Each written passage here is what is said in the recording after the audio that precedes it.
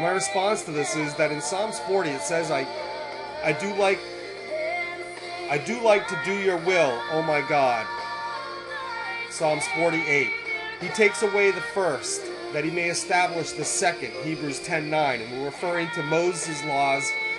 Then when Jesus came, established the second law, or the second way, so to speak.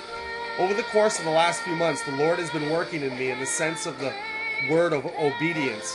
Now, most of us hear the word obedience, we think of rules and regulations and punishment. But obedience to the Lord, although he has laid out to Moses the Ten Commandments and how we are to live, in the sense that there are guidelines in which we are to follow what God has established in how we should live our lives. But obedience to me is taking on a whole new meaning. The joy and strength that I find in reading God's Word has become a delight to me.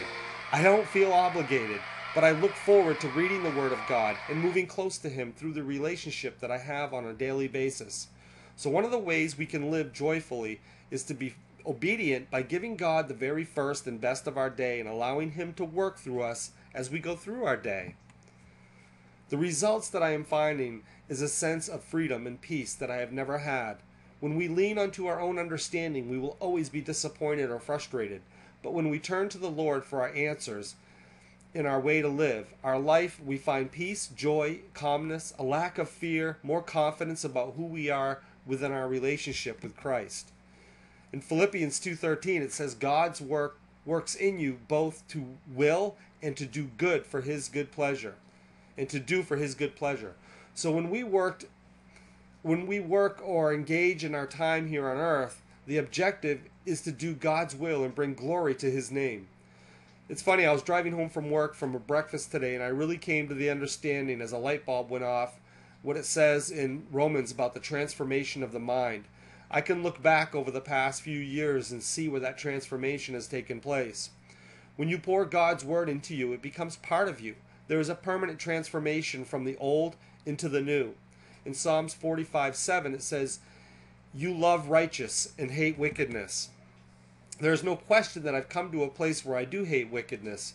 I run my own business from home, and many of the people I deal with are on the internet alone. I don't have the advantage of sitting down face to face with many of them who I am talking to. By trusting God and asking for discernment in all that I do, if I am willing to listen, I believe God will keep me from brokering deals with anyone that is full of wickedness. God will put a wedge in between me and that person and keep me from aligning myself with anyone who has intentions that are only for themselves and not for others. When Christ is within you, you are also given the same authority in the name of Christ to protect you from any harm. If you believe and if you stand on the promises of God, the enemy cannot penetrate your life and steer you wrong.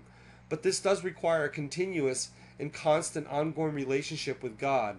We're not talking about church. We're not talking about legalism. We're not talking about specific days. We're talking about an ongoing relationship between you and God.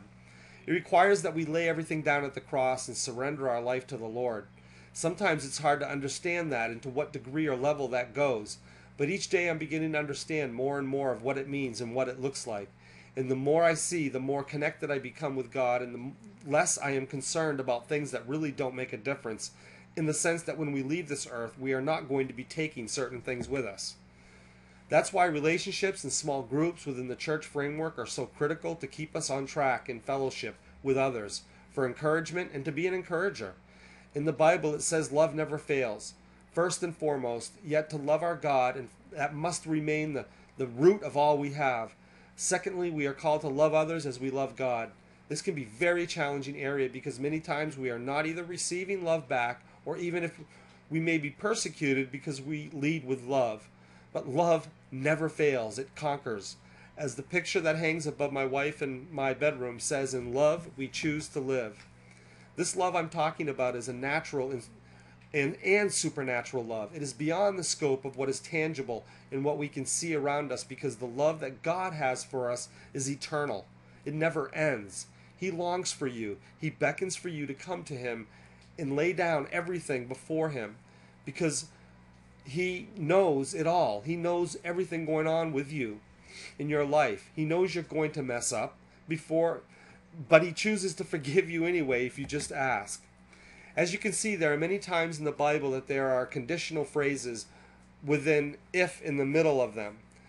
There is a part we have to play, just like any relationship that we are in. There is give and take. There are conditions that if we choose to follow, we will enhance our relationships with all people. But they must be founded on love. They must have no manipulation of any sorts in any relationship. As soon as manipulation moves in, you are working from the mindset of selfishness. I believe that this puts a barrier immediately between you and the person you love.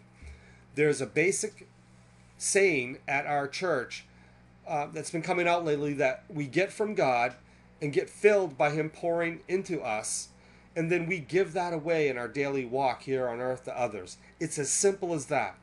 Not seeking for anything in return, not expecting anything back, but we give others freely for the glory of God, so that they may see us in what we have in a world that has become very selfish. There is no good thing that comes from being selfish.